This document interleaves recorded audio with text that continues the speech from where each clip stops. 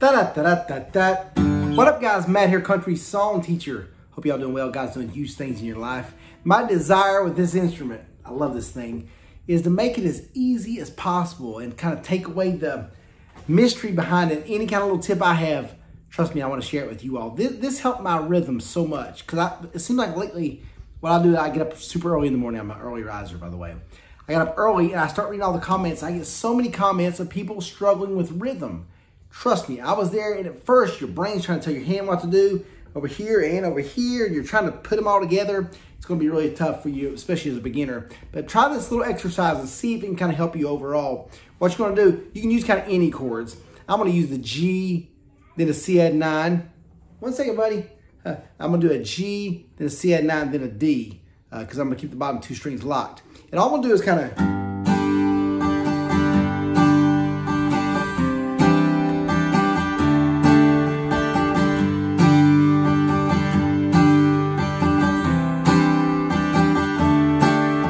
What this exercise is going to do is going to help, obviously, your chord changes, that kind of thing. But what I see so many people do, they see a chord and they think they're supposed to just go back and forth, up and down strums until it's time for the chord change. But so many times you've got to do certain patterns and a certain kind of timing, so to speak, within that chord. So for example, on this G chord, locking 2 bottom strings, go 5th and 6th, you're going to kind of pluck the top 2 strings with your pick or your finger. I'm actually using a pick this time. I got me some new Country Song Teacher picks, so I'm gonna start doing prize giveaways with those.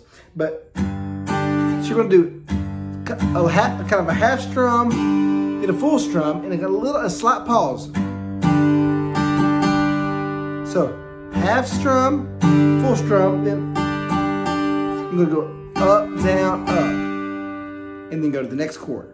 At first, let's just stay on the G chord.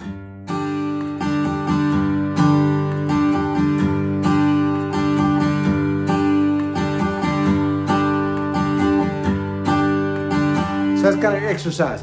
Well, you know, so for some reason, sometimes when I used to teach people in person, this would help them. Maybe this can help you too. Maybe even come up here. Sometimes when you bring your hands closer together, if you have a smaller guitar or whatever, it can kind of help you. Cause like I said, you can see both hands what to do. Like I said, if you can play regular, that's fine. But maybe even come up here and work on, again, the first top 2 or 3 strings. Don't get too caught up in the details. So, half strum, strum, then down, up, up, down, up. So,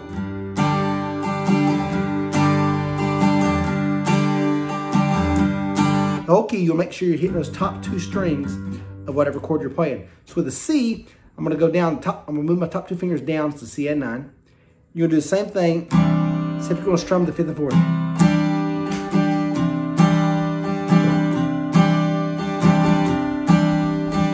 Back to G.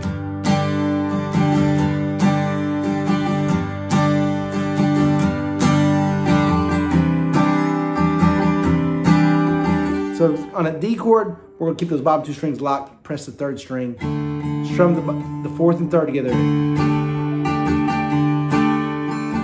You can come in, buddy. You can come in. My little guy here. You been eating some Cheetos?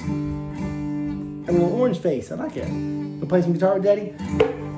He's always watching Daddy in the videos. So the biggest takeaway from this video is learning that kind of pause after the down strum. Pluck, strum, up, down, up, pluck, strum, up, down, up, pluck, strum.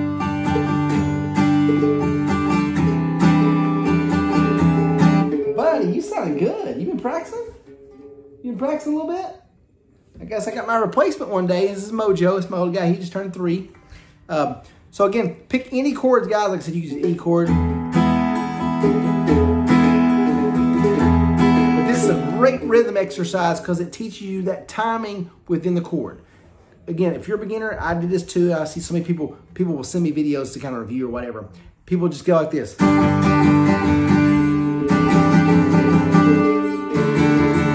again, they have good intentions, but it's just down, up real fast. You want to get rid of that kind of...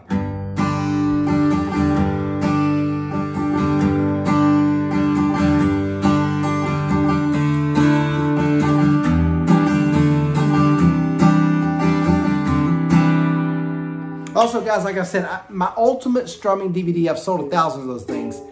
It's called the Ultimate Strumming DVD. It's right here.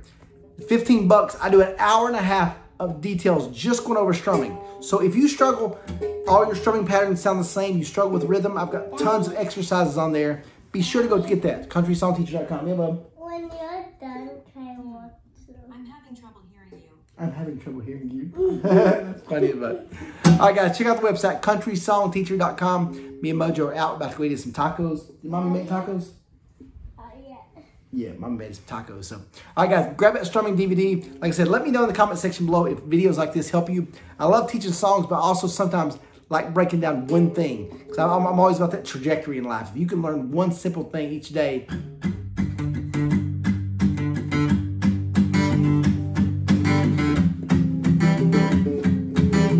Like a palm mute, a strumming pattern or whatever. It's going to help you be better overall. So thank you guys for tuning in. Please smash that like button and subscribe if you haven't already.